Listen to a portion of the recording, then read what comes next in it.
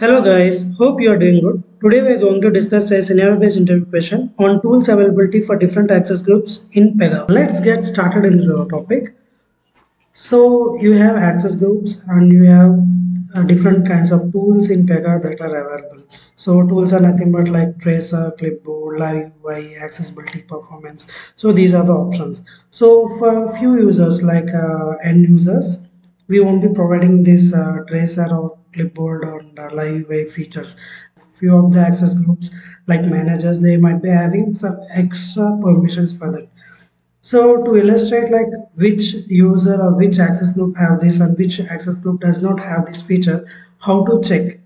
So you can't be sitting and seeing each and every access group and check all the privileges. So for that, to ease our way of doing, PEGA has given a feature under Organization Security Access Manager Tools.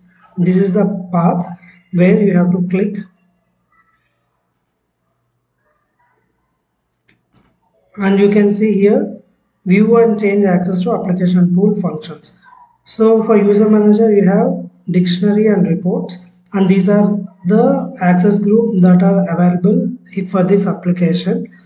So based on your application context, these access groups will be displayed. So these are the three access groups, and if you want to change for the other access group, you can give this. And this access group is inherited for these two access groups. That's why these two are listed. These are two roles. And if you want to see for all the access group, click on the all access group, and you can see like Cosmos authors or Cosmos users, and you can select this, and you can see what are the operators that are available under this. Now I am selecting this access group. For this you can see a dictionary and reports. These are like under dictionary, this is adverts. Under reports, like provide criteria on some review or something. And this is administrative and development category, in which you can see application distribution, clipboard, feedback, message queue, reports, security, tracer, user interface.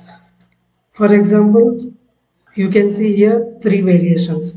Full green tick is full access, and this yellow color mark is conditional access, and this red color cross mark is no access. You can see over here also the categories in this. And if you see here tracer, in tracer advanced tracer options, basic tracer option, and user remote tracer.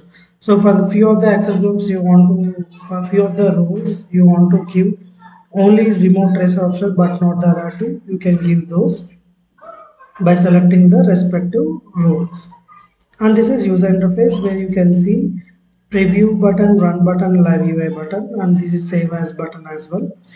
And this is clipboard. In clipboard we have some option called as execute an activity on a page in a clipboard, that is available based on this. And this is feedback gadget, and this is message queue system.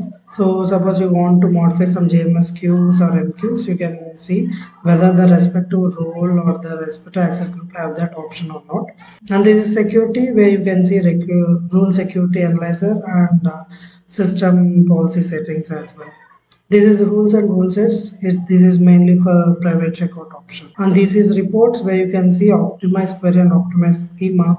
And you have an option to here this option, right, under system database optimize schema. So these two options, whether you have this or not, optimize schema and optimize property. So you can check whether these particular features are available for a respective access group or not by viewing this. Here just you will view categories and the options that are available, but you can't modify it. If you want to modify, you have to open the respective roles and see here this is a dependent role on this, and you can check here, and if you want to add, you can click on plus icon and you can add directly. So this is all about this tools access manager for different access groups. Hope you have learned a new concept. Stay tuned for this channel. Thanks for watching this video. Please subscribe to my channel and share, like, comment my videos.